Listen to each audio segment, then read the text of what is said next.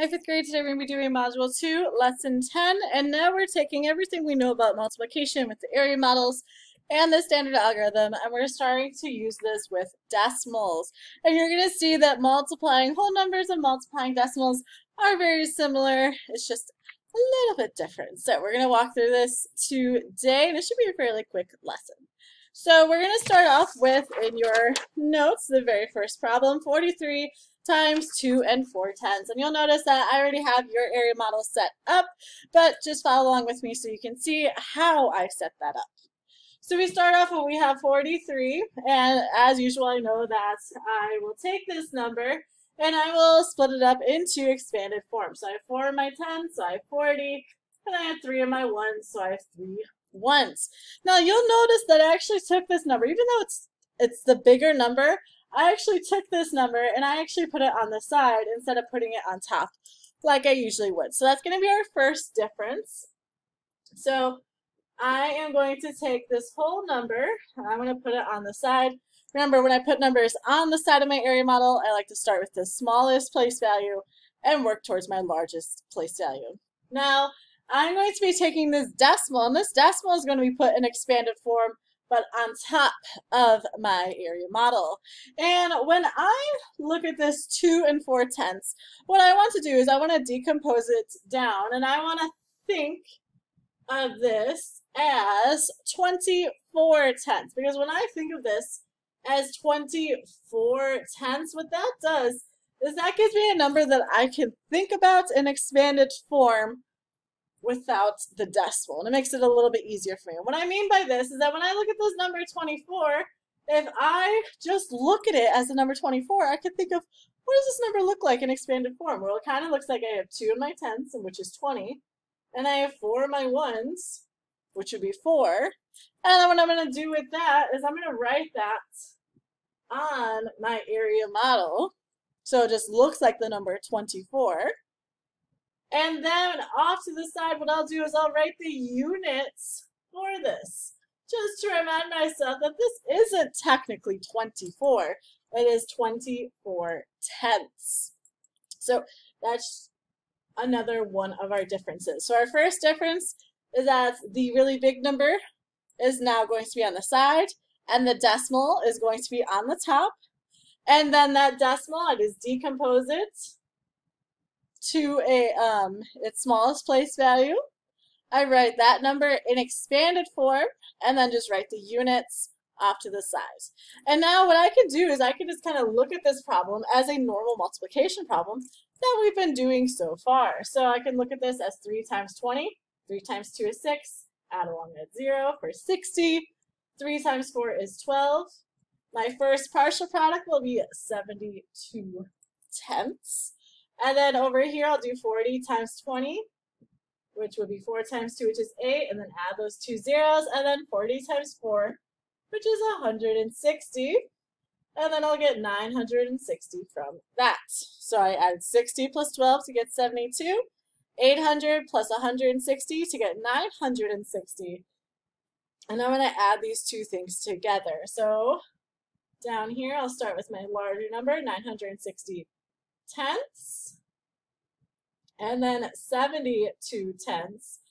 Adding these two together, I get what looks like 1,032. But remember, these units are important. All of these units are in tenths right now. Everything should be in tenths. So what this means is that I have 1,032 tenths.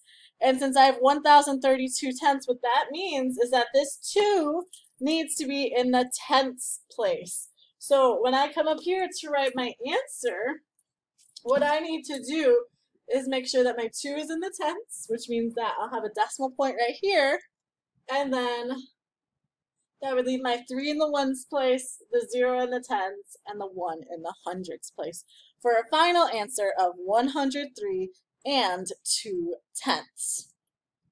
So let's show what this looks like in your standard algorithm. So it's going to be very similar to what you have seen in your standard algorithms. What I'm going to do is I'm going to start with the decimal first. And just like I did over here where I wrote it in unit form, I'm also going to do that over here. So I'm going to start with 24 tenths at the top, and then I'm going to multiply it by 43. And then just keep in mind that when I go to find my final answer, that this tenths is going to come down. So I remind myself that is the unit I'm working with. And I don't forget to put my decimal into my answer. So we're going to start with 3 times 4. 3 times 4 is 12.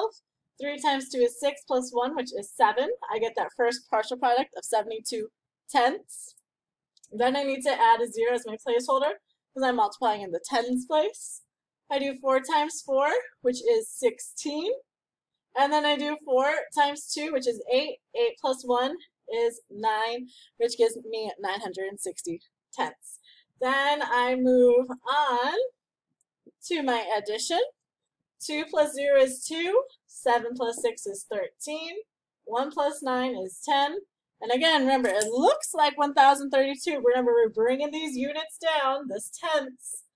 And I have 1032 tenths, which again reminds me that I need to put this decimal place here so that this 2 is in the tenths place. And then that gives me my final answer of 103 and 2 tenths.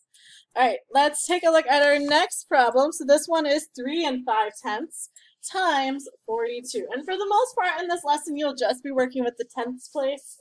So it doesn't get too complicated. Your numbers won't be too large. So you'll be mostly doing 2-digit by 2-digit multiplication, which is a lot simpler than that 3-digit multiplication.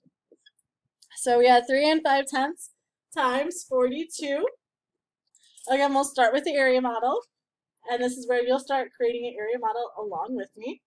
I'm going to start with this decimal. And this decimal, if I were to decompose it down to its smallest place value, which is the tenths, I can just kind of pretend that that decimal is not there and look at it like it is 35 tenths.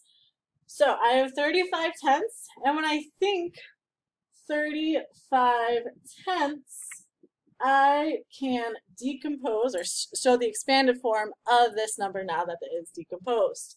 So it looks like I have 3 in a tens place, which would give me 30. And then I have 5 in my ones place, which would give me 5 ones. Remember, this number, this decimal, is going to be the number that always goes on top of my area models. So starting with my largest place value, making my way to the smallest, I'll write 30 plus 5. But don't forget about those units. It's 30 plus 5 tenths. Draw a line going straight down from that plus sign. And I'll move on to my next place value, which is 42. I have 4 in my tens, so that would be 40, and 2 in my ones, so that would just be 2.